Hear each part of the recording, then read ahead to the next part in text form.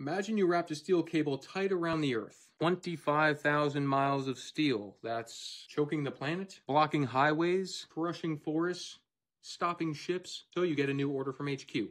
Lift it up. We need to create a uniform air gap, or HQ is going to auction off your elaborate Labubu collection for pennies on the dollar. So yeah, it's serious, and you have a bright idea. Let's go to Home Depot and we'll find miles of extra slack. But the cupboard is bare, and all you find is this single pathetic scrap of rope, just 20 feet long. That's barely enough to tie a boat, let alone a planet. Oh, please don't take my Labubus. But you have your orders, and the clock's ticking. So you throw that lame little string into your pickup and head back to the equator. You've got to lift a 25,000 mile ring off the entire Earth. So you cut the massive cable and you split in that tiny extra piece.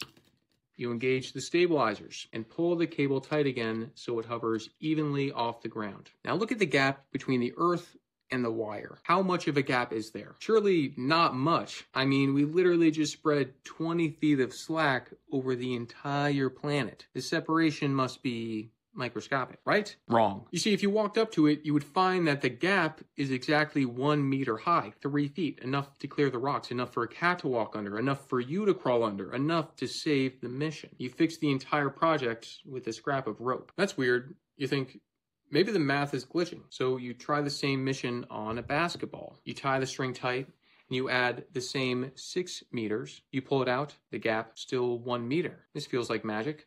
Let's look at the source code. Let's look at the formula for a circle. Circumference equals 2 times pi times the radius. This equation for us is an iron law. It tells us the distance around the circle is locked to the distance from the center. You cannot change one without changing the other. Let's write out the equation for our new rope. The new circumference is the old Earth plus 6 meters. The new radius is the old radius plus the gap. So Earth plus 6 equals 2 times pi times radius plus gap. Now we do the algebra. We multiply out the brackets on the right-hand side. This splits the right side into 2 separate terms. The first term is 2 times pi times radius. The second term is 2 times pi times gap. Look closely at that first term. 2 times pi times radius. That is literally just the formula for the Earth's original circumference. So we have the Earth sitting on the left-hand side and the Earth sitting on the right-hand side. And in algebra, if you have the same thing on both sides, they cancel each other out. We're left with the only thing that changed. 6 meters equals 2 pi times the gap. And since 2 pi is roughly 6, the math simplifies to 6 equals 6 times the gap. So the gap is 1.